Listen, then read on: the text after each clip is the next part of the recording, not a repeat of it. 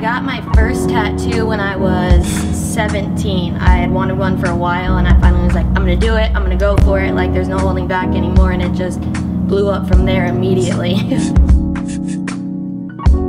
think a lot of them view it as offensive and think that we're delinquents, you know, but it's not like that. I go to school, I have a job, you know, like we're not out there robbing banks and stuff. Like it's not what it seems to a lot of people.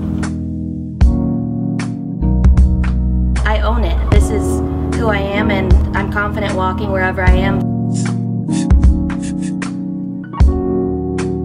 Society's general outlook on tattooing is basically split 50-50. I mean, I get half the people that can't stand up, do not get why I would do it, and then I have a lot of people who I've met that I've gained really awesome relationships with them because we get to talk about stuff we love and how our stories may be similar and how they're very different at the same time.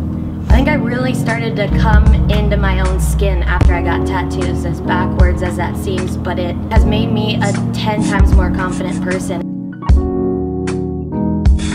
I'm Madie Story, and that's how I fly free.